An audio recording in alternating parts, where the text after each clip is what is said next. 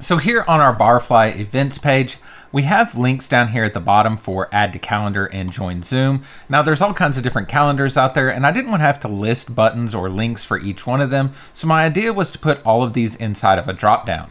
So now when you hover over the add to calendar button, it reveals a little tray that has all the different calendar links so the user can choose which calendar is appropriate for them. For me, this really saves on the UI, so I don't have to list out each one of these calendars here, but it makes it quick and easy to access each one of them, and it's actually pretty simple to do inside GenerateBlocks. Now this might not be something you need at this very second, but once you see it's possible and just how easy it is with GenerateBlocks, I bet you're going to find situations where an implementation like this would work perfectly. So if you're interested in seeing how it works, then stick around and let's get started. A huge thanks to today's sponsor, Dear Designer. If you excel at building websites, but struggle when it comes to design, or just have too much work to handle, Dear Designer can help. Whether it's branding, web design, illustrations, print, or social media graphics, Dear Designer has a team of professional designers ready to take your project to the next level. Their monthly flat rate pricing makes having a professional designer on your team affordable, especially since you can put them on as many client projects as you'd like, or even have them work on your own agency's needs. We've had hundreds of members of the admin bar use Dear Designer, and the feedback I've heard has been incredible, so much so that I've even used them myself when I've been overloaded. The process is simple, you get unlimited revisions, and I love that you can request the design files to make tweaks on your own. Best of all, it's all month to month, so you're not locked into some never-ending contract. Give Dear Designer a try by using the link down in the description, and use our code TAB25 and get 10% off your first 3 months. Okay, so here inside GenerateBlocks, all I've added is a section and a wrapper just for a place for our button to live. Now let's go ahead and add all the elements we're going to need. The first thing we're going to need here is a container. We'll go ahead and rename this just to make it really clear, and we're going to call this our dropdown wrapper. Now inside of this wrapper, we're going to need our button for the dropdown. So I'll just go ahead and add a button here, and we'll put inside here, add to calendar, just to kind of make it match our demo. Now underneath this, we're gonna need another wrapper that's gonna hold all of the links inside of our dropdown. So I'll just go ahead and add another container here, and we'll rename this. This is gonna be dropdown link wrapper. Now inside of that, we're gonna need all of the links that are gonna go in there, and I think it actually works best after a little bit of experimentation using buttons for all of these. So I'm gonna go ahead and use this button element here, and we can add Google maybe to this first button. We'll duplicate that, and here we can put Apple. We'll duplicate it again, and in this one we'll put Outlook. Now with this, we have all the elements we're gonna need to create this. We just need to go back and do a little bit of styling. So I'll go ahead and click on our first link here, and I'm gonna call this dropdown-link. We'll go ahead and hit create. And now we wanna move those block styles from the local block styles over to our class. So we'll go ahead and do that and press enter. Now I think I want the background of these buttons to be white, so we'll go ahead and change those to white, and we'll go into our text here and change the text color to maybe this dark gray color. Now when you hover over this, you can see it's turning dark blue. I think that works fine for this since we kind of already have this blue theme going. Now the last thing I want to do on this button is change the display from inline flex to just flex, which is going to make this fill up the entire space here and put these all on individual rows, which is exactly what we want. So let's go ahead and add that same class, the dropdown link class, to our other buttons here, and we need to clear out those local block styles. So I'll go ahead and repeat that process again, clear out that style, and now we have all of our dropdown links set up. Now I'm going to skip around here a bit because I want to style this dropdown link wrapper last, because when we change the height of it to 0 to make it disappear, it's going to go out of the UI and it makes it a little bit harder to work with. So we'll go ahead and start up here at this dropdown wrapper. So we'll go ahead and give this a class of dropdown wrapper and hit create. We'll start with a blank style, and I'm going to go ahead and change this display to inline block just to make sure it doesn't take up all that extra space. I just want it to be as wide as the content inside of it, and that fixes that problem, although there's all kinds of different ways you could do that.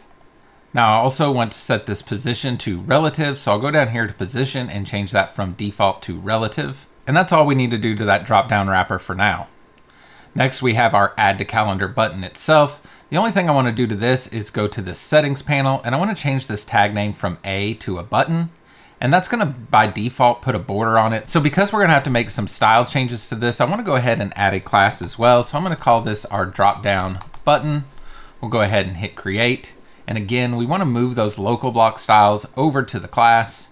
And we can go in here to our borders and just zero this out so we don't have any kind of border around our button. Next, we'll move here to our drop-down link wrapper. Let's go ahead and give that a class of drop-down link wrapper. We'll hit create, and we'll start this one from scratch. Now we're going to want a nice sliding in, sliding out effect. So I'm going to go here to our effects panel and change our transition. We'll put this at maybe 0.35 seconds, and we'll change the timing function to ease in out. So we're going to want to change this position from the default to absolute. We're going to change the top value to 100% and the left to 0, which is just going to make sure it positions it correctly when it opens and closes. You can see though that since I changed this to absolute, it changed the size of our buttons here. They're not spanning the full width of the button. Maybe you like that style for this, but for me, I want these buttons to stretch the entire width of our parent button up here. So I'm going to go into our sizing and change that width to 100%, which will just make sure it stretches out the full width of our drop-down button. Now, because we changed these to flex, they're all left aligned. If you like that style, you can leave it just like that. However, if you wanted to go into those drop-down links, you could center align them or do any kind of styling you need to. Now, in order to make this drop-down wrapper disappear, we want to go ahead and change this height to 0 pixels. Right now, it didn't change anything. Even though this container is 0 pixels, the buttons inside of it are being allowed to overflow. So we need to go down here under position and change this overflow to clip on both the X and Y. And when we do that, you'll see our buttons all disappeared. Now they're not allowed to overflow their container, so we can't see them anymore. Of course, we want to bring those back anytime we hover or focus on top of this drop-down button. So to do that, I want to go ahead and copy this class to my clipboard. So I'm going to go ahead and highlight and copy that drop-down link wrapper class. And we're going to go back down to our drop-down wrapper. We'll select that class, and inside of it, we're going to create a new selector here. So we'll click on the More button and then click on New. Inside this new selector field, we're going to go ahead and turn on our compound selector, and we're going to type in :is and open and close our parentheses. Now, placing my cursor back in between those parentheses, we're going to type in :hover, comma, focus hyphen within. Now, just after that, I'm going to go ahead and add a space, and then I'm going to paste in that class we had from our clipboard, the drop-down link wrapper. We can now see we're targeting this drop-down link wrapper whenever the drop-down wrapper is either hovered or anything within it is focused. And since we set that drop-down link wrapper to a 0 height, all we need to do now is change this height to auto anytime we hover or focus inside of this wrapper. So we'll go ahead and hover over it, and now you can see the drop-down is working. Of course, our UI is kind of getting in the way here. If I select maybe our section instead, you can see this drop down is working just the way we wanted it to. But let's go ahead and test it out here on the front end. So we'll go ahead and view this page on the front end. And now when I hover over it, you can see our drop down is working just like we wanted. We're not getting our cursor there the way we want because I didn't put any links inside of these buttons. So we can always go back to these buttons and we'll just add a placeholder link inside of each one of them. And now if we save it and refresh here on the front end, you can see all of these are clickable at this point. And if we go here to a mobile view inside of our inspector, now we don't have the benefit of this working on hover since we're on a touch device. But because we use focus within, if I click on this button, you can see the drop down reveals itself and we're able to click on any of these links inside of it. So it works great on mobile as well. The only real question I have about this solution is the accessibility of it. If I turned on my screen reader and tabbed through this, it is going to announce the add to calendar and all the buttons within it, even when the drop down is not opened up. Now we could go in here and set the tab index to -1 on this add to calendar button. That way it would never get focused with the screen reader as you're tabbing through, and it would focus on all these buttons inside of it. Of course, we could add alt text to all of these to say add to Google Calendar, add to Apple Calendar, add to Outlook Calendar, but we're not going to be able to get around it navigating through each one of these one by one and announcing them.